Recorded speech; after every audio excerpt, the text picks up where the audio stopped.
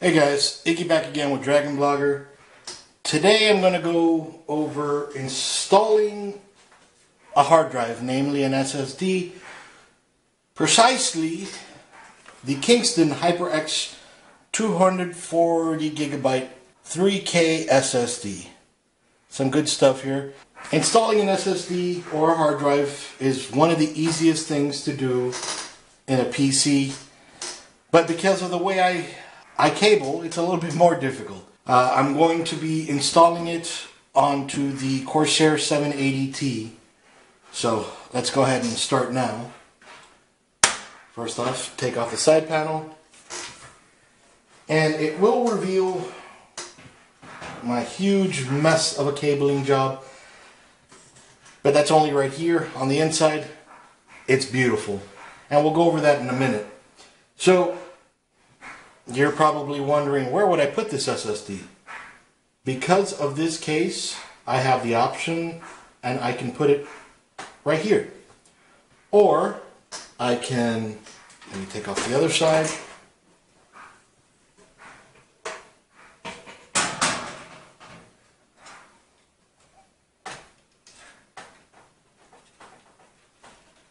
Or because of this case, I can put it in one of these hard drive trays. It fits 3.5 hard drives, obviously, but you can screw in 2.5-inch SSDs right here and right here. And let me show you the SSD. I've already done an unboxing for it, so I'm not giving anything away. So you'll match up this screw, this screw, this screw, and this screw. And that would go in perfectly right there. Of course, on the other side. I'm not going to take out the hard drive just yet. So let me go ahead and put this guy back. So now, before I go ahead and move all this stuff, which I'm going to have to move this little clip over here. There is one obstacle, again, because of the way I cable. Alright, so I have these 3 hard drives, these 2 hard drives, and 2 opticals up here, mainly all attached to the brown SATA cables. Those are the Intel ICH Z87 chipset controllers. I do have the AS Media controller, but the name kind of says it all. I don't want to plug my media into an AS port. So mind you, the AS Media is a decent controller, but I will not put a SATA 3 SSD on there. There is a much greater performance increase on the Z87 chipset in regards to just about everything, including SSDs. So now I'm going to have to trace maybe one of these cables or one of these cables back to this puppy down here so that I can, if you guys can see it here, yeah. This is the AS Media controller, and this is the Intel Z87 controller.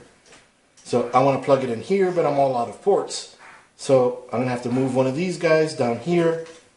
And actually looking at it, yeah, I'm all out of ports.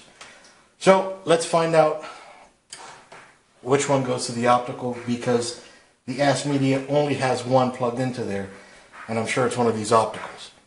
So cables run back here, up here, and let's trace them.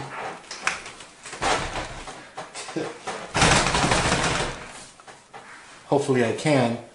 So come out of here, come down here, and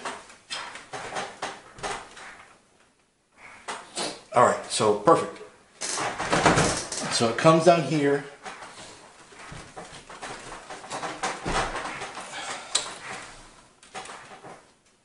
And it twists and turns to this port back here.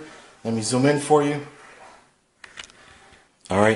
So if you notice, this little cable that twists back here and goes right to this port, or behind it, that is for the optical drive.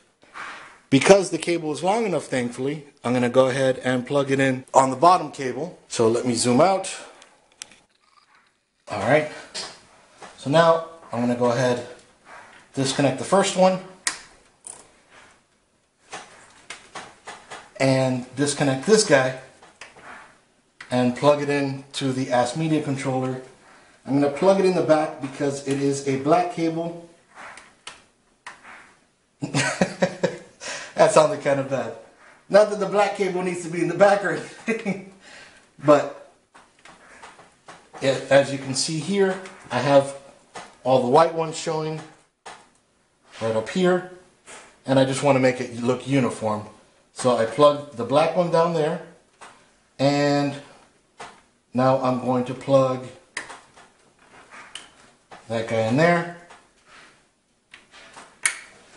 and that guy in there. You can, and I'll zoom in again. See, you can't tell the difference there. So that's good. Zoom out again.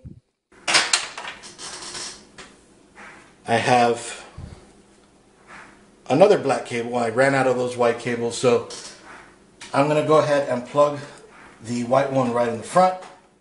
So for now, I'm just going to plug it out of the way, or unplug it and move it out of the way. And following these cables, I'm going to go ahead and fish this guy through. Plug this one in the back, and then plug this guy right in the front. So you can see it a little bit, but not too much. So kind of sort of done there for now. Now let's go ahead on the other side.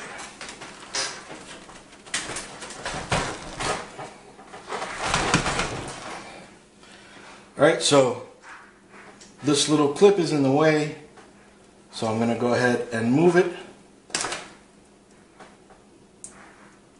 just to about right here is fine. Alright, so that's out of the way.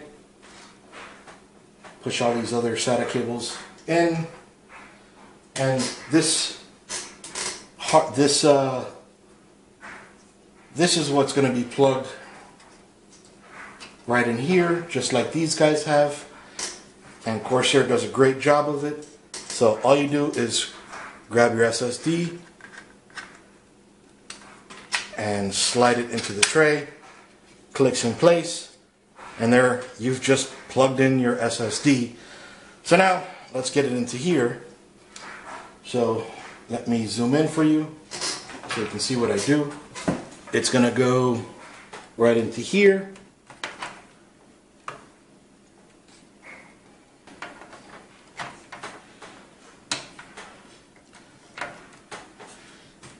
And move that guy. Alright, and the SSD is plugged in. Again, at least right here. Aside from this guy, I got to recable all these power cables so that I could use this one as well. I knew it would kind of come in handy sometime soon, so disconnect this one, disconnect that one. So now I have 3 cables for my SSDs, so you can see right here, or 3 connections, should I say. So now I'll go ahead and plug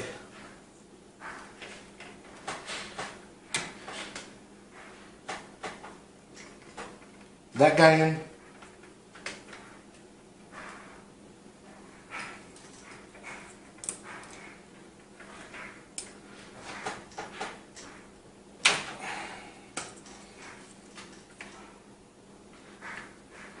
Actually, it looks like I gotta go from the top, so I'll plug this one in here. Alright, so it looks like that one's not gonna fit. Let's see, do I have any more SATA power cables? Got 2 up here, 3 down here, 5, 6, 7, and okay, so I should have an extra. Oh, but that's plugged into the SATA power for the external hard drives.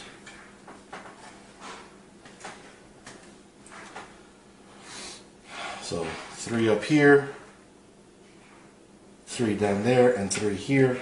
So it looks like I might be maxed out. I'm gonna have to grab another SATA rail. Alright, so it turns out I don't have another one of these guys, so I'm gonna have to improvise. And it is a damn good thing that I am a pack rat. So let me go ahead and connect. Well, can't connect that one right now. Let me go ahead, connect this, and connect this. Actually, I'll leave it the way I had it. I'll connect this one over here.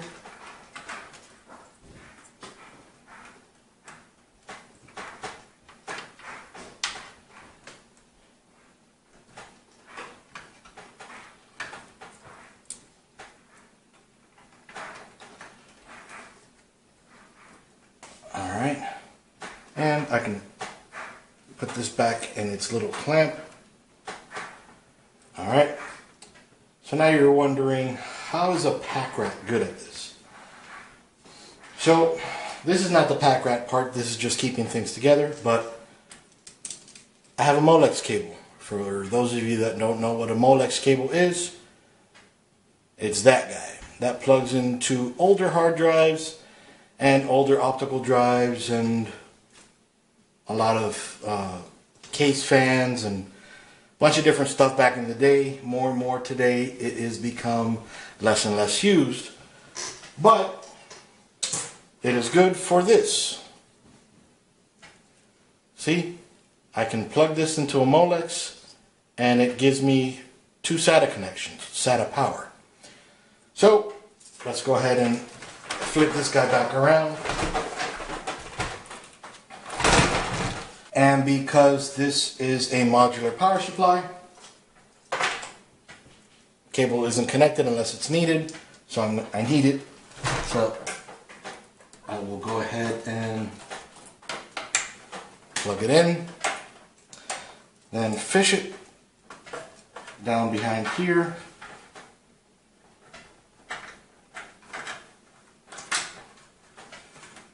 Alright, out of sight, out of mind, it's back there, you don't know it's there. So, turn it back around.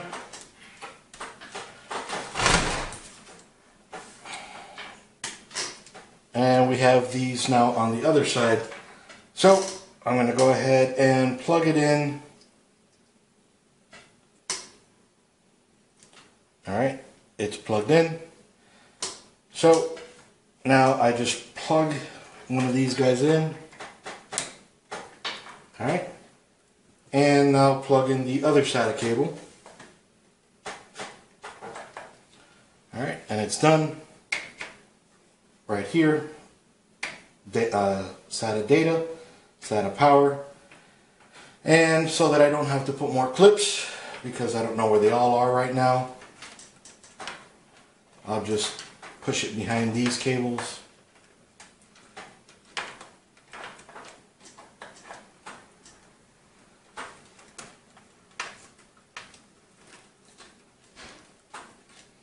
One thing you want to make sure of, these little pins right here, there's power coming through them. So I'm going to tuck them behind here, but I'm also going to make sure that it's not touching anything metal. So pretty much we're done here. So let me go ahead and put the side panel back on.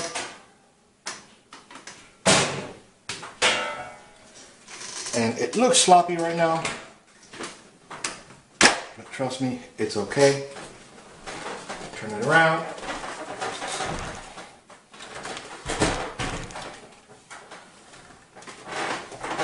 And there we go. These 2 hard drives, the SSDs, I'm sorry, that were there before, one hidden back there behind all these hard drives. SATA cables are all plugged in, all look nice. So we're good. We have just installed an SSD. Now, there are a few things that go with installing an SSD. You could use it. Alright, so you can use an SSD as a data drive. That it's only 240 gigs. It's not going to hold a lot of data. You can use it for games. You know, hold a decent amount of games. Or you can use it for your OS, which is what I'm going to end up doing. So I have one of my 120 gig SSD is my OS drive right now. I'm going to go ahead and download all the drivers, all that good stuff, so that I can reinstall Windows. I'll walk you through that too. And since right now it is an empty drive, I'm going to go ahead and test it as an empty drive. Once I get all the OS and all that good stuff in there though, I'm going to go ahead and test it with the data in there as well. Then I'm also going to test the other two SSDs with the data in there as well, so that you guys can see the difference in speed from an empty drive to a full drive, or not a full drive, but a drive with some data on it, versus another drive or two other drives with data on it. There's obviously going to be a bit of a speed difference, but probably not a ton. And well, that's about it. So that's it for now, and you'll hear more from me soon.